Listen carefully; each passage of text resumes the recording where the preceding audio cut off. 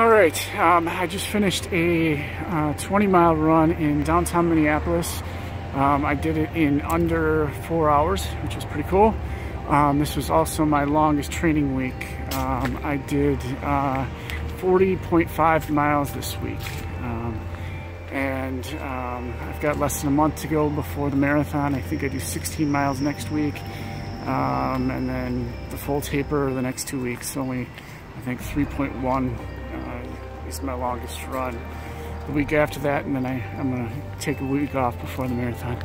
Other than that, like I said, less than a month to go before the marathon. Got to get on the fundraising efforts. And anyway, I will see you guys next week.